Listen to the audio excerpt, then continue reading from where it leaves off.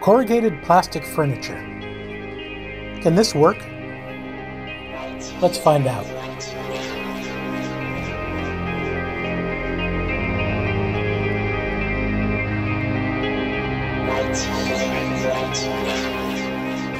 I designed this shelf unit using 3D software.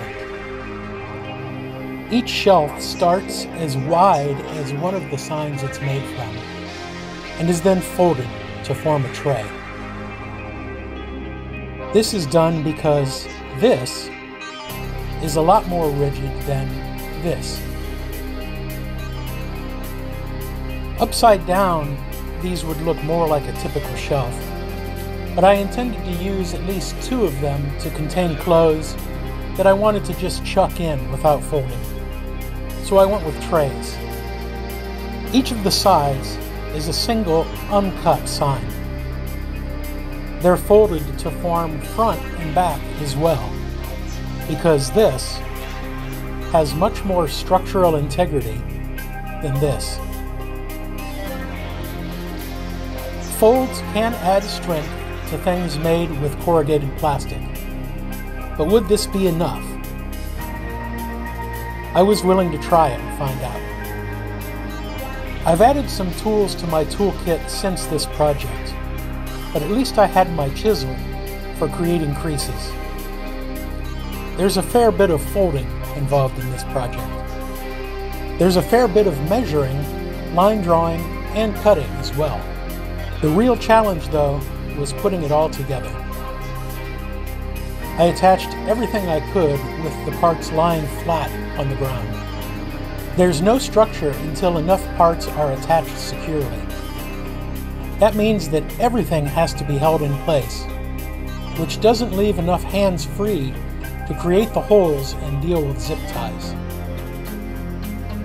It would have been a little easier if I had made trays of the shelves first, by leaving overlapping plastic and securing with zip ties. But I didn't want the extra layers of plastic or the extra zip ties. As I chose to build it, zip ties that hold the shelves to the walls are the same ones that keep them in tray shape. The downside of this approach is that there's nothing that keeps its shape without being held in place. I built another set of shelves later, and even clamps didn't help at this stage. I got my partner to lend me an extra pair of hands, and we wrestled the first few shelves into place. Unfortunately, I couldn't get good footage of the really hard part. As more parts are attached, things become more stable. The unit looked pretty good when completed. Turning the frontmost flap of each shelf down, however, makes the whole thing look a lot better. It may make it more structurally sound as well. The first shelving unit I built is still in use, but 2 of the shelves have started to sag, with the front flaps trying hard to unfold. This seems to be limited to just 2 of the shelves. Folding the front flaps of each shelf down makes it possible to add further reinforcement, like what I added to the floor of the pet shelter. This kitchen shelf unit could use such reinforcement, particularly for the top shelf.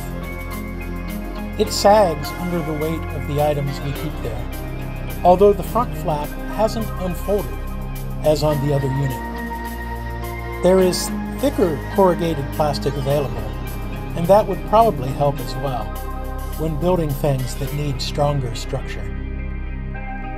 Another interesting feature of the kitchen shelves is that our kitchen space is limited, and things needed to be able to go beneath the top 3 shelves. The sidewalls need to be able to keep their shape without the benefit of the lower shelves attached. I was able to use zip ties to effectively keep the sides from unfolding. This unit too is still in use and holding its shape well. The reinforcement I mentioned can be added to improve it. I was successful in creating furniture that I needed for a very specific situation. Both units are very light and very easily moved by one person. And of course, they cost almost nothing. I hope it's been a good trip. Please like, comment, and subscribe, and ring the bell to be sure you're notified of my next video.